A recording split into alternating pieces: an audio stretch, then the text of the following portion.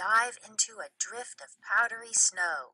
Invisible to the world, the ptarmigan roost inside their snow burrows, protected from predators and the extreme cold. Another bird combats the deep freeze. A black-capped chickadee flits from tree to tree, eating his cached food. He must gain enough fat each day to survive the night. But this small bird needs more than food to survive. He fluffs up his dense feathers for better insulation. Tiny muscles control the angle of each feather, while other muscles shiver to produce heat. The chickadee can also lower his temperature and metabolism to save energy. He roosts in a thick forest or in tree cavities that give him the best shelter. While birds roost beneath a full moon, all is not quiet.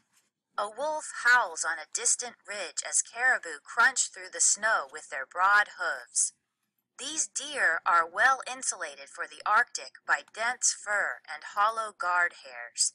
They sniff the snow and detect the smell of ashes from an old forest fire.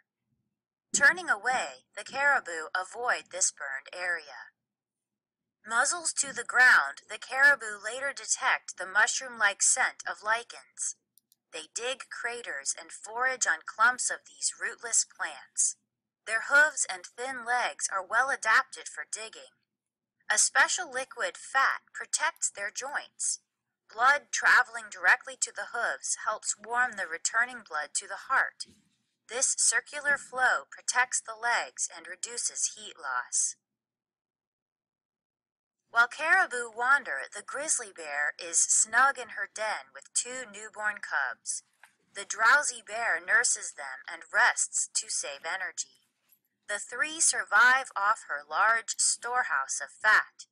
As she sleepily feeds her fast-growing cubs, she doesn't notice the faint sound of steps across the snow.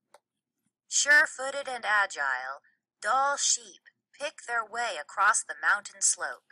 Fierce winds have blown snow off the alpine tundra, exposing frozen grasses and sedges.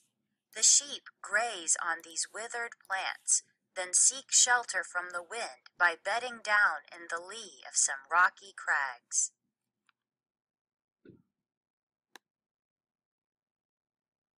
Month by month, winter passes slowly. Backs to the wind, a group of musk oxen stands on the snow-covered tundra, conserving energy. Short legs, small ears, and fluffy underwool, known as keviot, insulate musk oxen from even the deepest cold. One musk ox sees wolves approaching and senses danger. Immediately, the musk oxen gather together. Shoulder to shoulder, they form a circular wall of thick fur and horns. As one wolf draws near, a large bull lowers his deadly, sharp horns. With a sudden burst, he charges the wolf.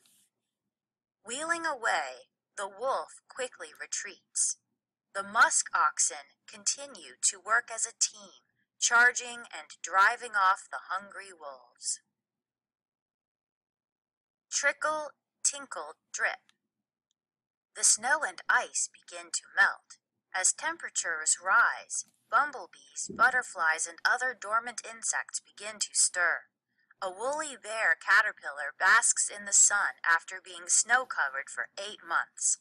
His dark, furry body traps the sun's heat. Inching his way to a budding willow, he chews on a tiny leaf. These fuzzy creatures and other northern insects have antifreeze substances that prevent ice crystals from forming in their bodies. The woolly bear will spend up to 14 winters in the Arctic as a caterpillar. Then this amazing survivor will transform into a moth, but for only one short summer. One by one, moist leaves rustle near the pond. The wood frog slowly thaws out, and its heart beats once again. R-ruck, r-ruck. The frog begins calling for a mate, making a duck-like sound near the pond's edge. Slapping their tails in the open water, the beavers dive while the blackfish dart after prey on the pond's bottom. Farther up the valley, the male ground squirrel eats his stored cache of food, then leaves his burrow in search of a mate.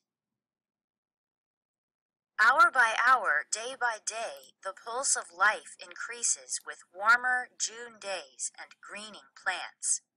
Caribou feast upon a summer buffet, while playful grizzly bear cubs tussle and explore the tundra as their mother searches for prey. Birds that migrated south for the winter return to their birthplace, building nests on the tundra and filling the air with music. For more than 2 months, the days will be endless as the top of the world tilts toward the sun and the magical land of the midnight sun explodes with life.